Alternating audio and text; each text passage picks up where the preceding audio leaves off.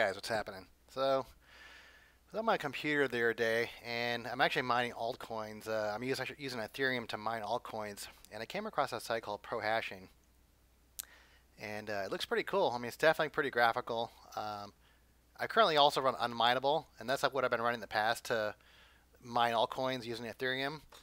Um, but I really don't actually like Ethereum that much because the ERC20 tokens are expensive to transfer. So if you need to transfer from one wallet to the other, it's like 30 or 40 bucks currently right now. So but right now I'm actually mining XRP, and I'm actually running my my 4G or the what's it called? This rig right here. It's basically 3070, two 1660 supers. And I did another video about this rig.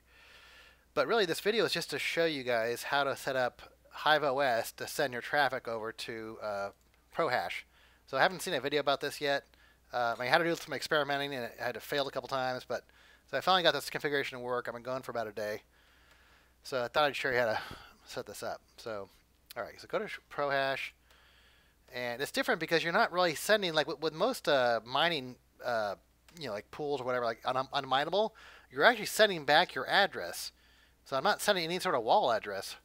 So it's a little bit different. So I'm not going to give a tutorial about Prohashing. It's just going to be more about how to set up HiveOS. All right, so let's go to Prohashing. We'll just do get started. So what you're going to need to do is do the worker configurator. For go to custom, go down to Ethash. So it supports a lot of different binding protocols, which is cool.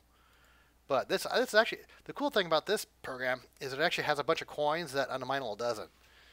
And there's also like, I'm also doing VeChain with Unminable, but they don't have VeChain on Prohash. So I'm kind of doing both. So my hash rate should be about 120 mega hash. And I'm just going to basically go with the defaults. So pro switching, I don't know for sure what it means, but I'm assuming it's sort of like what's called like a nice hash, that it can actually switch algorithms based on what's most profitable. Okay, so my worker name is for GPU home, and then I didn't even switch a group. I'm not going to do any of this other stuff. So group name is worker name. Okay, so that basically gives you a configuration right here. So this is what you're supposed to copy and paste normally in your miner. So normally if I was actually just like on a Windows machine, I could open up Gminer and just create this configuration. But it's a little bit different because I'm actually mining multiple cards and I'm on HiveOS. So see this right here? This is the password. That's the username. And that's what I'm going to show you real fast here. So really just go to the flight sheet.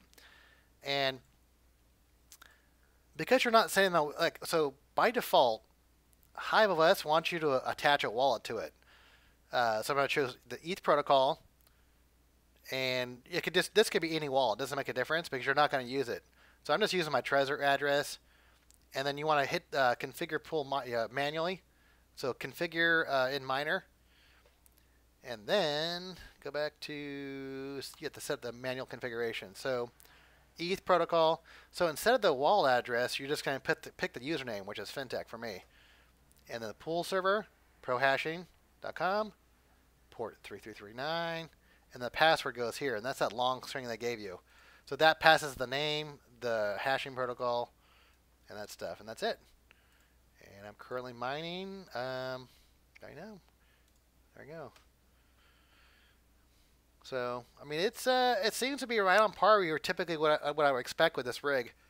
This rig generates usually anywhere from $8 to $15 a day, depending on what's going on with Ethereum. But yeah, it's another cool interface to mine altcoins. Besides unminable, so it's like an unminable alternative. But I actually do like the graphical interface a lot better on this one than unminable. And then from here, you can actually click on your payouts, and you can choose like different stuff here. So, all right. So yeah, pretty cool. Let's go back to my balances. Okay, here's the miner here. You can see what I'm actually sending here, and the stuff that I've actually earned. All right. So right now, like I said, I'm doing XRP. So, all right, where's that dashboard and balances? So. All right, cool. Hopefully this video helps somebody. All right, awesome.